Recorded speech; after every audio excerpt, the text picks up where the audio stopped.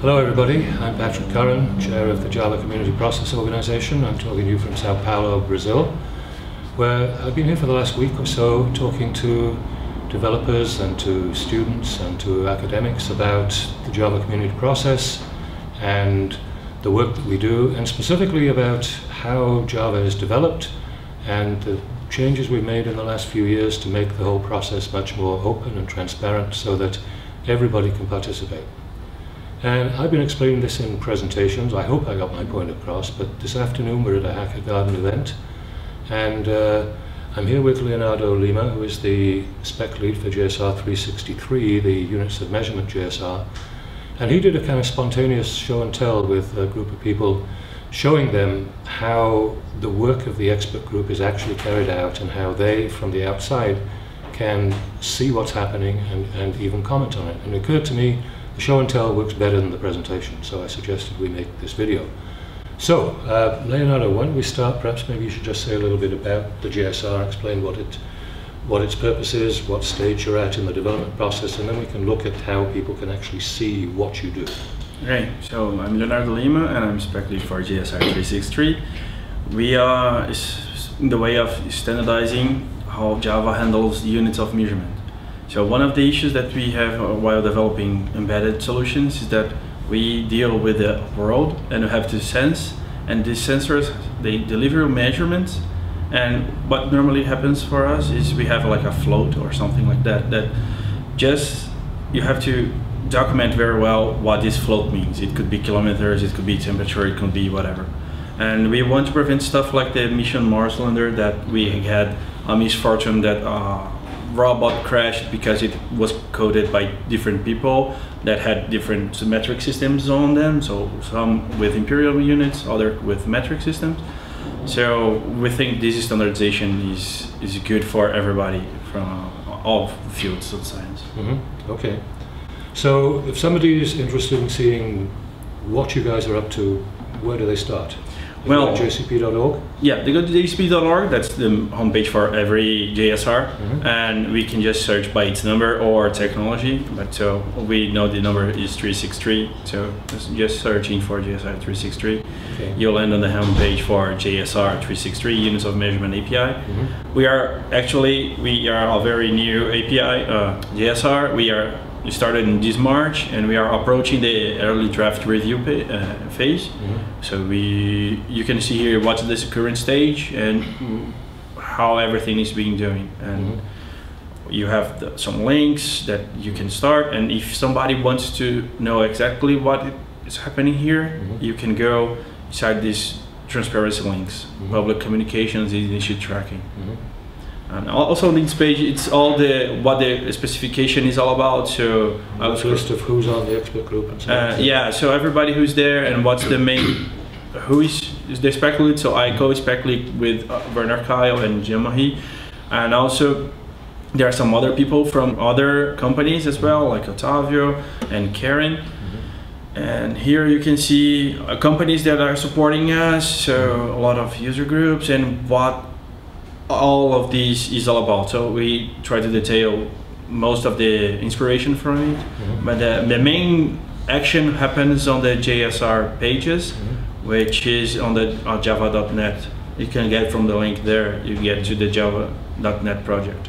Here you can see the source code repositories. So what you can, from here you can check either the API status and the reference implementation. So you can go to GitHub and download the code and try to use it on your use case. And that's one of the things that we would like to know most as a spec lead. We want everybody to use the API and to report to us if it's usable or not, or if there's something that we should change for their use case, because even though we try to get as much as a broad approach to these as possible, we tend to go to the places that we know.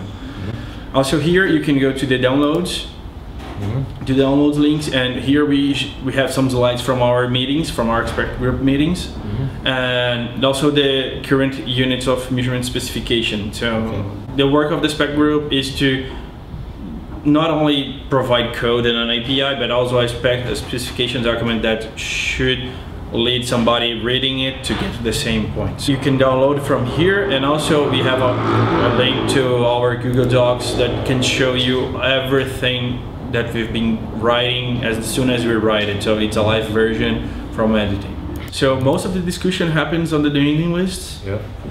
Real hot discussions starting from August. So with long threads and discussion going back and forth, and I think that's the most interesting thing about the standards is that we try to accommodate everybody and discussing it back and forth. That's why it takes a long time. And that's why it takes a long time. Because you've got to kind of reach an agreement. Yes. Yeah.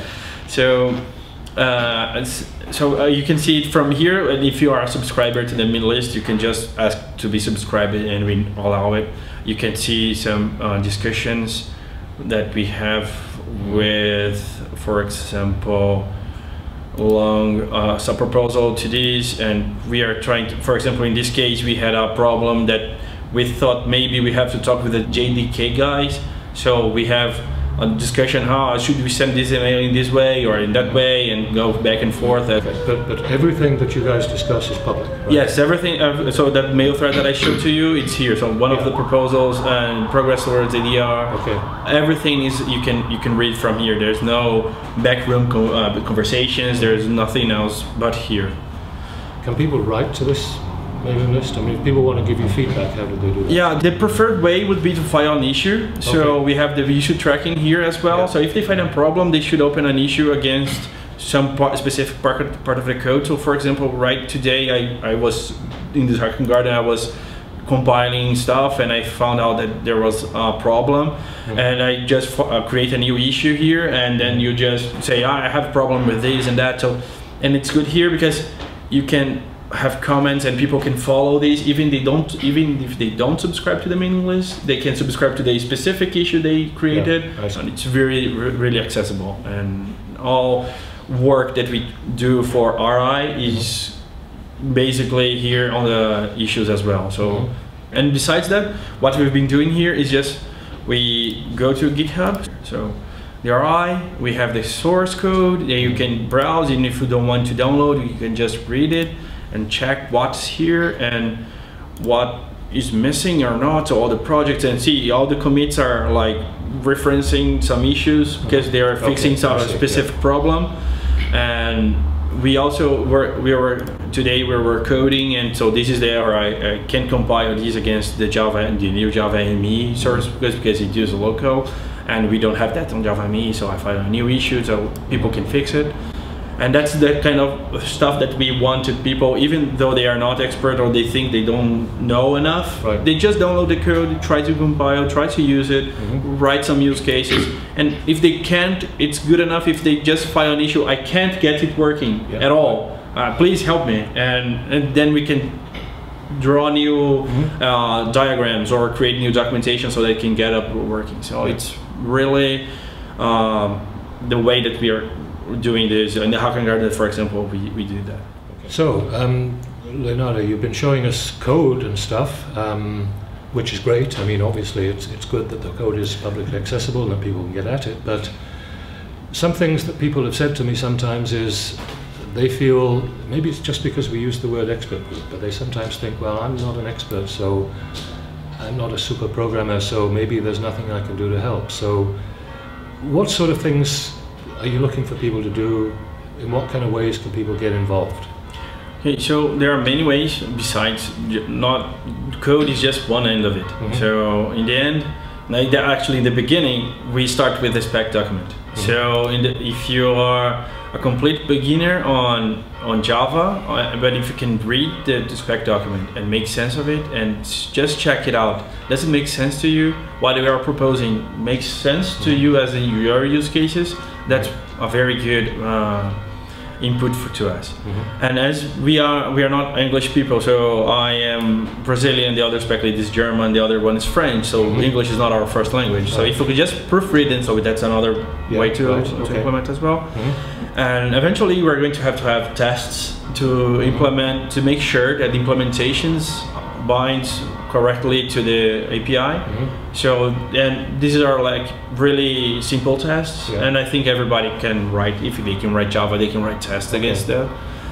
And we are very early on the specification, but soon enough we are going to have binaries available on Maven, available on public websites, available also in our web page. Yeah. In the download, you have just take the jar and try to write a 10-line program to convert kilometers to miles, for example, just to make use of the API and see it's usable, it's good, or no, it's cumbersome, it has too many classes, or it's too little classes. Yeah, okay. These are very simple. It doesn't require any expertise on this specific topic. It just requires knowledge of Java. So. Yeah, okay.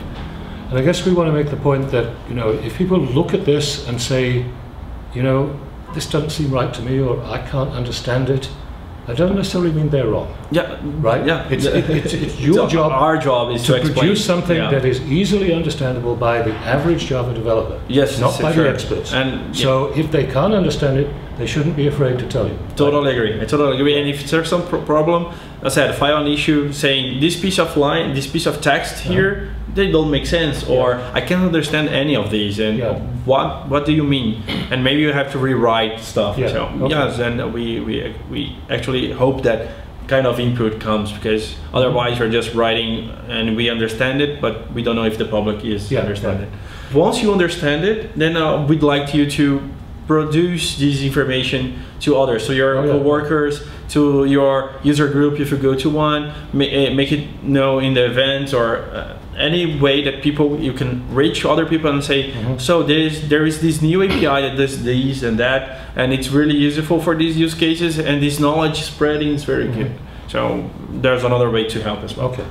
All right, this is good. So the whole point of the changes we've been making over the last few years is to enable the average developer to see what we're doing and to participate in what we're doing.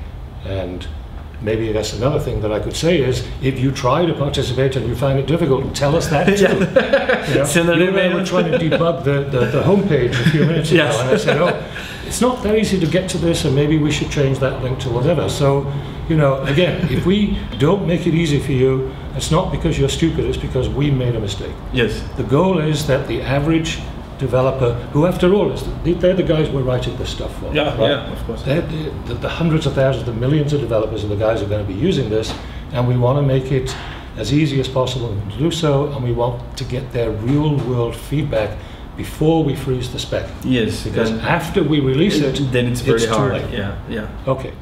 Okay, so thanks, Leonardo. You've shown us a lot of stuff there, and I think this is a really good practical example of the kind of information that we're trying to publish to people, and the kind of ways that we want them to help us to make Java better and to create the future versions of Java.